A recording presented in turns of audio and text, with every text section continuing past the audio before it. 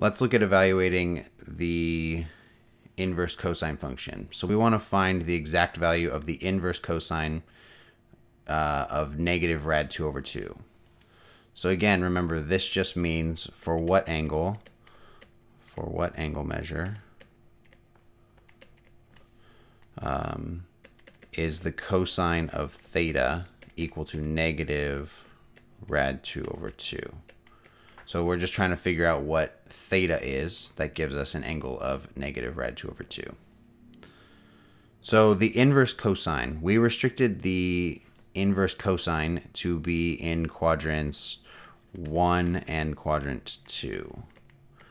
Now, for this particular one, we actually know right away that we're in quadrant 2 because the value that's inside of the argument is negative. So every time you're evaluating an inverse cosine that has a negative inside your argument, it's going to give you an angle in quadrant 2. So angles in quadrant 2. Which angles have values of rad 2 over 2? Well, we know that here is 0, 1. At 2 pi over 3, we have negative 1/2 rad 3 over 2.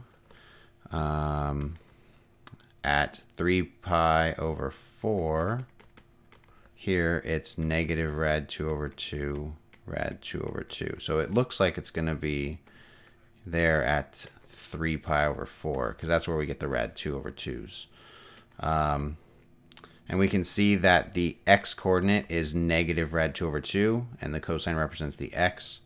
So this angle here, which is 3 pi over 4, is going to be the value where this is true. So the cosine of theta is equal to negative rad 2 over 2 when theta is equal to 3 pi over 4. So we can just say the inverse cosine of negative rad 2 over 2 equals 3 pi over 4.